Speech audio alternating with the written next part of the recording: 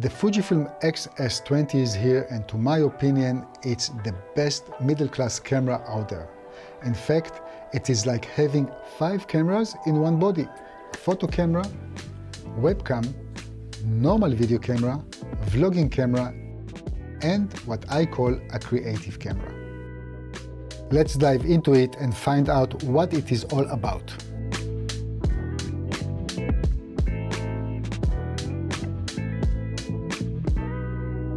Hi guys, I'm Johnny from CineD, and this is the FUJIFILM X-S20. Now, in this new age of camera announcements, I bet you might see so many videos highlighting the vlogging capabilities of the new camera, which are nice. But if you are a filmmaker and looking beyond vlogging or even beyond normal filming, there is a unique feature in this small camera which, to my opinion, cannot be found elsewhere in this price category. I hope to get your attention for the next 5-6 minutes to explain, or even more importantly, show footage of what the camera can do. For this review, I teamed up with Peter, who is a professional engaging chef.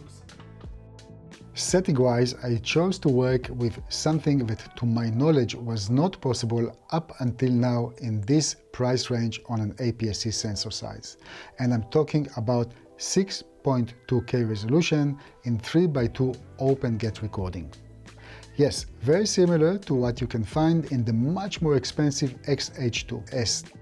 Actually, the only difference is the recording codec. Here, in the new camera, Fujifilm implemented H.265 all-intra 4:2 10-bit internal recording at 360 megabit per second, which is robust enough to get excellent results when doing casual creative work. Okay, so a short reportage first, and I'll be back right after.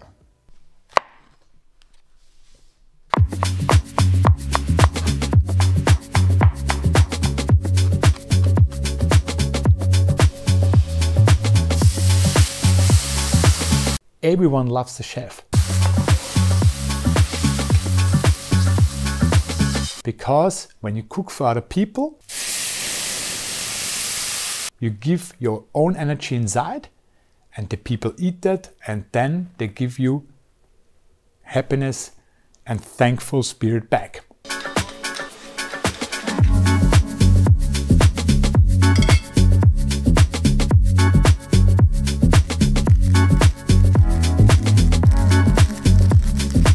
And that's why I love to be a chef.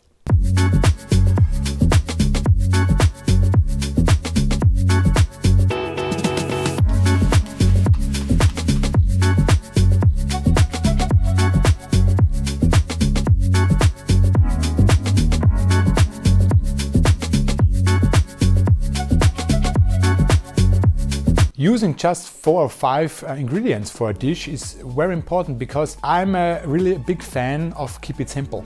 And I know it's the hardest way to do it the simple way. But when you have 5 natural ingredients and you use it wisely, put them together, then you have the perfect end product. And for me, the most important thing is use natural products, because they have so much flavor, they have so much energy by themselves. You don't need anything else. So, it's like I'm going for an operation.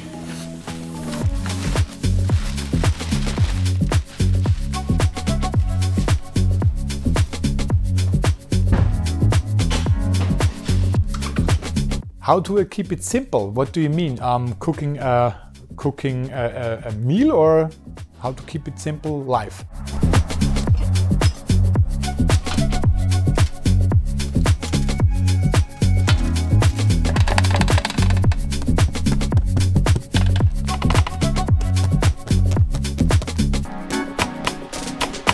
How do I keep it simple to prepare a meal?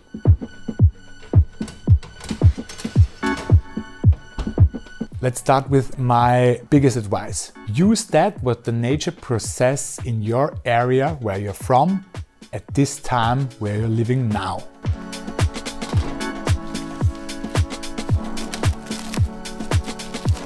And when you use 4 or 5 of these ingredients, mix it with some spices and some herbs and a little bit olive oil, and then you got it.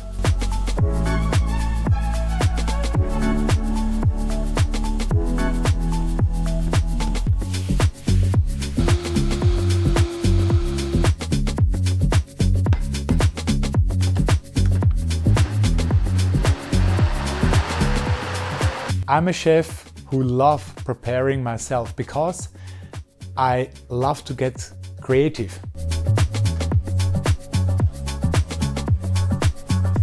So in this case, I don't like to cook from a cooking book or something like that.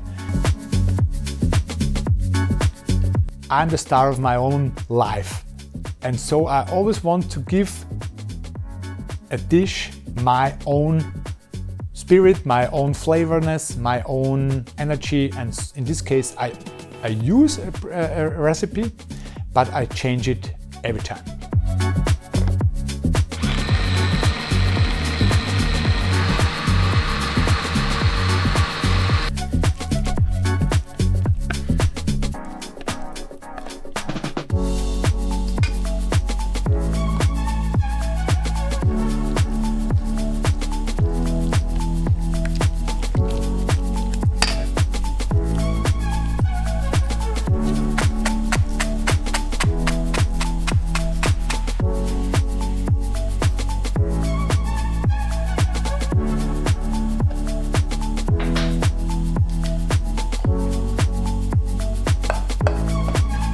I think the first step of happiness is when you wake up in the morning and you breathe, to be thankful that you're still alive.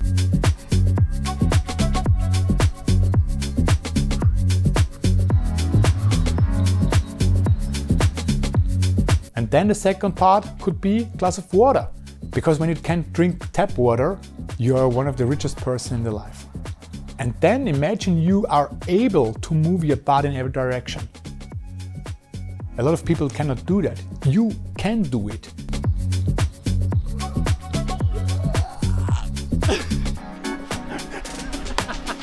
You just need the time and the spirit for do it for yourself. But imagine you cook for another person. Everyone loves the chef.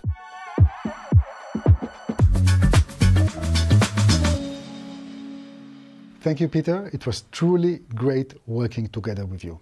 So what you saw was recorded in a few hours with the X-S20 together with the Sirui Saturn 35mm 1.6 squeeze anamorphic lens, which cost $1,299, exactly like the camera. Actually, for the interview part and the outdoor shots, I added the Sirui 1.2 squeeze anamorphic adapter, as I wanted to get a 2x squeeze.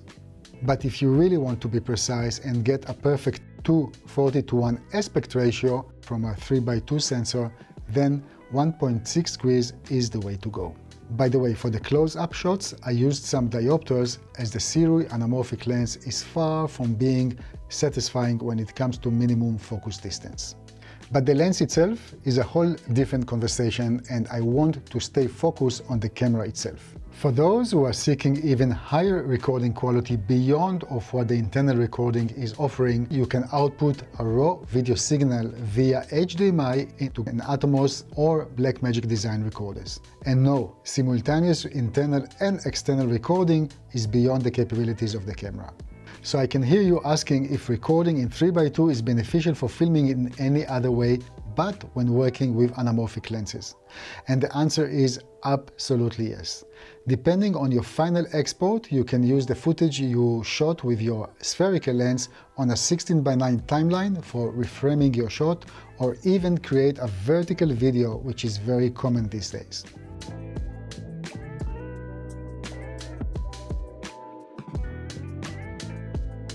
Okay, so we have, let's call it a 3x2 creative mode, which by the way cannot be found in the more expensive FUJIFILM X-H2 and X-T5. I find it interesting, especially as the new XH and XT models from FUJIFILM are having the newer X-Trans5 CMOS sensor, while the X-S20 still use the older X-Trans4. But we know the sensor is only part of the story, and the X processor found in the X-S20 is the newest, meaning 5. This might explain the power that this new camera has in order to record 3x2 open gate internally, but leaves the question open, why not the X-Stage2 and X-T5? What else? Obviously, it is a photo camera with a 26 million pixel sensor. It can also serve as a webcam or streaming device with a direct connection to your PC. Next is what I call normal video modes, which is pretty much becoming a standard on all the latest batch of Fujifilm cameras. And I'm talking about 4K, 16:9 or DCI 17:9 up to 60p.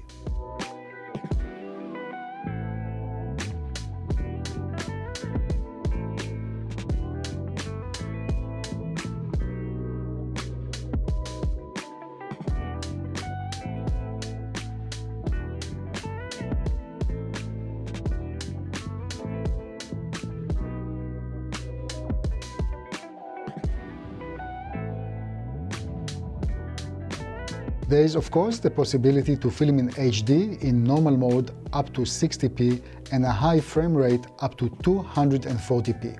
The recording quality in those high frame rates is like the one found in the X-T4, for example.